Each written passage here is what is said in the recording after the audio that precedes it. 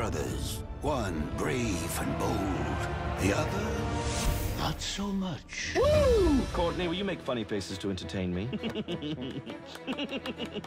No! Never triangle face. I hate triangle face. It scares me. Your brother is about to embark on a quest. The evil wizard Lazar has taken my love. You must journey with your brother to rescue his bride. Can I sleep on it? Your Highness was nothing to bow down to. And if you can believe it, James Franco's performance in this movie was even worse than his Oscar hosting. Even the gorgeous dames Natalie Portman and Zooey Deschanel could not save it. I went to this movie at a free screening. Free, I tell you, and the two people next to me left the theater after the first 40 minutes. I just could not figure it out. Why wasn't it funny? All the punchlines were there, all the dick, fart, gay jokes, and funny medieval talk was there, but it was not funny. Then it hit me. Some people cannot be main characters. They are always meant to be sidekicks. And I fear that lead actor and comedian Danny McBride suffers from Rob Schneiderism. Amazing as a sidekick, like in Pineapple Express and Tropic Thunder, but horrible as a lead in Your Highness. The story follows a traditional tale of a prince rescuing a damsel in distress, but with a twist of sibling rivalry. The damsel in distress, Zooey Deschanel, is a virgin captured by an evil wizard so that he can impregnate her in order to make an evil dragon and rule the land. Soon the two brothers, lazy and self-absorbed Thaddeus McBride and heroic Fabius, played by James Franco, must quest together.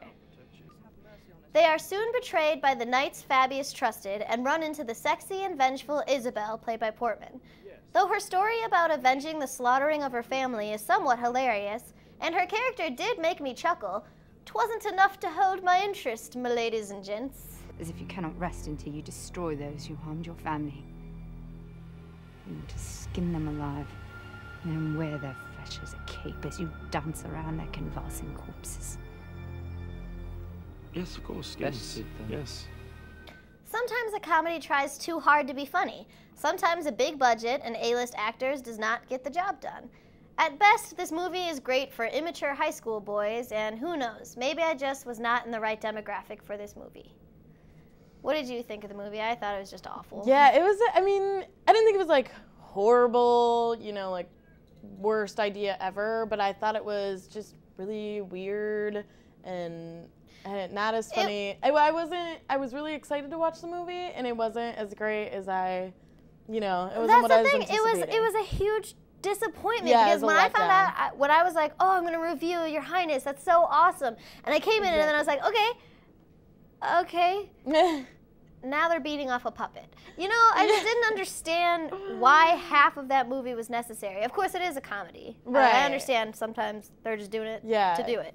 But it really wasn't funny. And like you said, it was weird. Mm-hmm. That movie was just weird. Yeah, it was, I mean, the puppet part and like the erect minotaur or whatever, some things were just so dirty. It was unnecessary, and then you're just like, what? Like. And I don't think it's because we're girls. As some people might say, like, oh, no, because like Superbad and Forgetting Sarah Marshall and all those were funny, and they had penises and I loved everything. Exactly, it was hilarious. Yeah. But I think I stand by what I said. It tried too hard to be funny. It was trying too hard to push these jokes, and it just wasn't good. And I really didn't think James Franco was good at all. No, he was beautiful because of his long, wonderful hair, but but other than that, that wasn't enough to distract from, Yeah, and I was really disappointed in Zooey Deschanel. I loved her in 500 Days of Summer and a bunch of other movies, but they didn't use her as well as they could have. Yeah, and I really like her, and I thought she was awful in this movie. Her first few scenes, I was like, what is she doing? This is horrible, and they gave her unnecessarily large boobs. Yeah, they bumped it up, and they just,